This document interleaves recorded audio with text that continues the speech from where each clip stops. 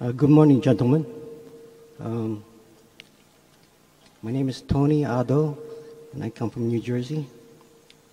Mr. Buffett, my question is on business valuation and growth.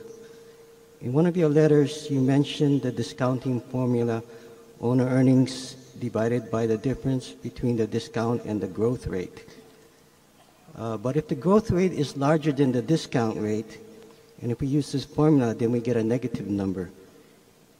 And one way around this, let's call method A, is to have two growth stages, one with a high growth and the second stage with a low growth. And the second way, method B, would be to estimate how much the earnings is on the third year for the company, and then multiply this by the average price to earning ratio to get the price in the 10th year. I don't know if you use the method A or method B, but if not, I would like to ask Mr. Buffett, how do you estimate how much a company is worth if the growth rate is larger than the discount rate?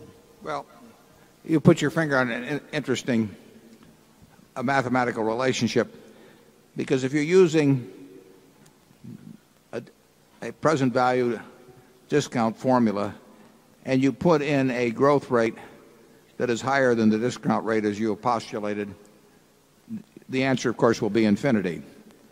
And there are a lot of managements around who like to think their stocks are worth infinity, but we haven't found one yet. That precise subject was covered in a paper called the St. Petersburg Paradox by a fellow named Durant, probably 30 years ago. And somewhere we probably have a copy at our office. My guess is if you go to Google and you put in the name Durant and you put in St. Petersburg, you may be able to call up that article, although they aren't necessarily terrific on old articles. So if you'd like it, we would, if you'll let somebody know at our office, we'll look around a little and see if we can find that. It gets very dangerous to project out high growth rates because you get into this paradox. If you say the growth rate of a company is going to be 9% between now and Judgment Day, and you use a 7% discount rate, it goes off, you get into infinity. And that's where people get in a lot of trouble. The idea of projecting out extremely high growth rates for very long periods of time has caused investors to lose, very, very large sums of money. There aren't many companies. Just take a look at the Fortune 500. Go back 50 years, they're commemorating that. And look at the companies that were there and how many have really maintained rates much above 10%. It's not an easy hurdle. And when you get up to 15, you're in the atmosphere, a rarefied atmosphere. So there's a real danger in projecting out high growth rates. And Charlie and I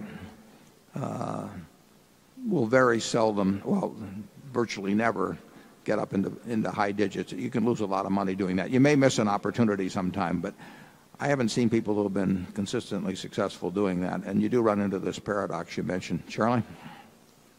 Well, you're obviously right when you get a mathematical result that is infinity to back off and realize that can't happen. And of course, what people do is they project that the growth rate will reduce and indeed eventually stop. And then you get more realistic numbers. What else could anyone do? Okay, we'll go to Mark.